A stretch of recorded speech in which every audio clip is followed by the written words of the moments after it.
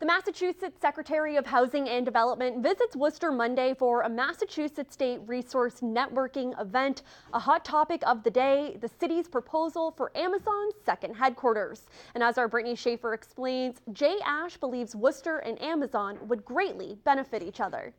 Worcester, Massachusetts has everything we need and more. The state's Housing and Economic Development Secretary says Worcester presents a strong location for Amazon's second headquarters. A place like Worcester is greatly suited for that.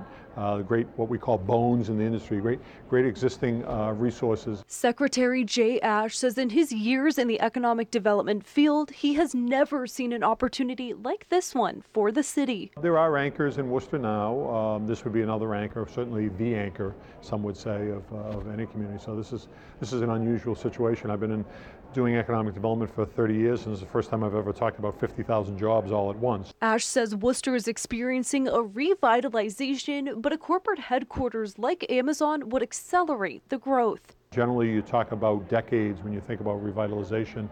A presence like Amazon can come and accelerate all that development and provide additional encouragement for others. The city's chief development officer says Worcester placed a bold bid to Amazon with up to $500 million in local real estate tax savings. The tax base grows phenomenally.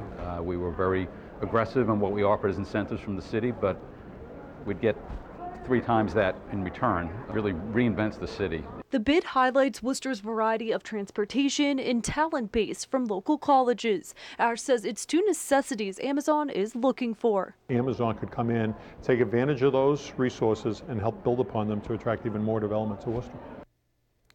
Now, the city says they are confident in their bid and chances of getting Amazon to Worcester, but Amazon won't be announcing their official location until early next year. Olivia? Brittany, thank you for